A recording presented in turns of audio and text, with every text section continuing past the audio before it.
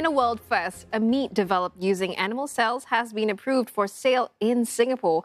Cultured chicken from the US firm Eat Just has met the city-state's safety standards for what's called novel food. Melissa Goh has more.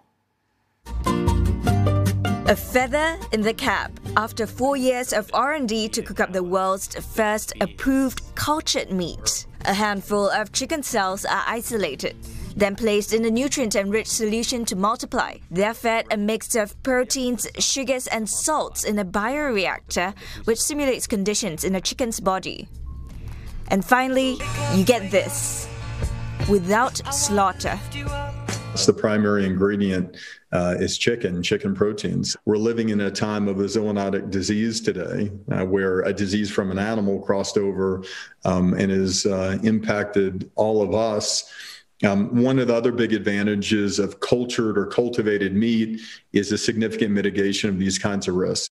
You'll have to fork out restaurant prices for a taste of its chicken breast and bites, which will be served at a Singapore eatery soon. It's now partnering manufacturers, but it plans to set up a facility for cultured meat here, estimated to cost tens of millions. Not quite chicken feed. It says it chose the city-state because of its conducive environment.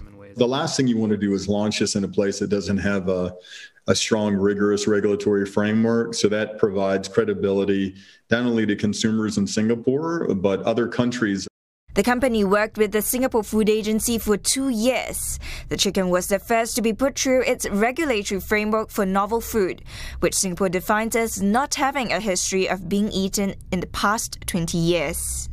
We'll be looking at all the inputs that goes in. The second level we look at would be the production process and the controls in place to ensure that there will not be contamination. The third level, we're looking at the product itself to make sure they meet our food standards.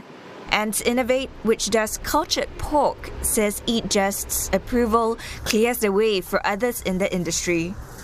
The regulators can set the standards, the evidence and experiments needed that we need to run to prove the safety of our products.